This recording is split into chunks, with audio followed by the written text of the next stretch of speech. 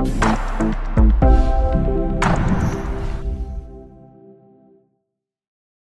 everyone, I'm back with another video, and in today's video we have a Dell Latitude 3380 model, and the regulatory model for this one is a P80G001. That information can be found on the bottom of the laptop, in the BIOS, or on the box.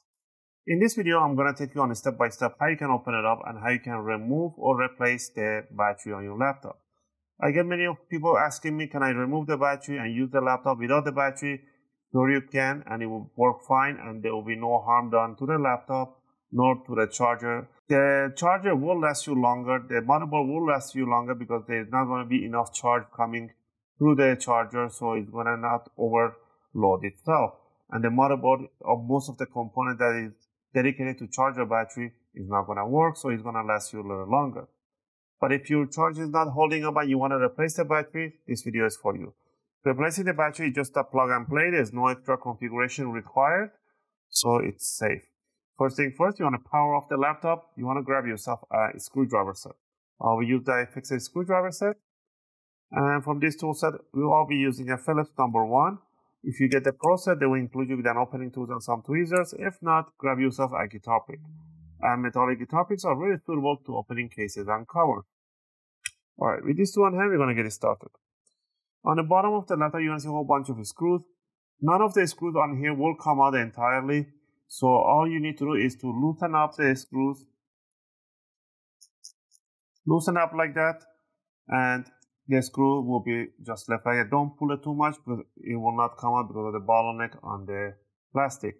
If yours did come out and you pulled it by force, don't worry. Just put it back in by force and that's it. So you can go around and just loosen up all the screws once you see it's wobbly. And that means that's it. Do this to all the screws.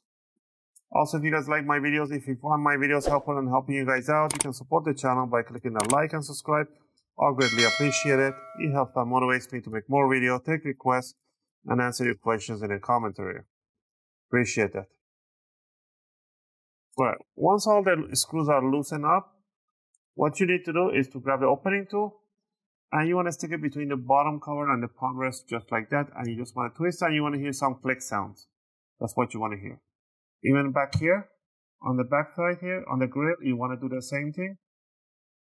Do that all around on the back end so you get to the other hinge. Once you do the back corner only, you can put it down, grab it by your nail, and put your thumb on the hinge and just bring it up. And it will release the bottom power. Alright, and down here we can see this humongous battery. This is a 56 watt-hour battery. This is a model 33YDH. To remove this battery, first you need to disconnect it. To disconnect it, you want to pull this jack backward, just like that, and it will disconnect itself.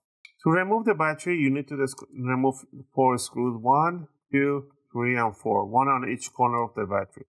So remove these 4 screws. Once you remove the screws, now you can just simply lift up the battery, bring it up. This is a 1, 2, 3, 4 cell battery. Once you get a new battery, you will need this cable.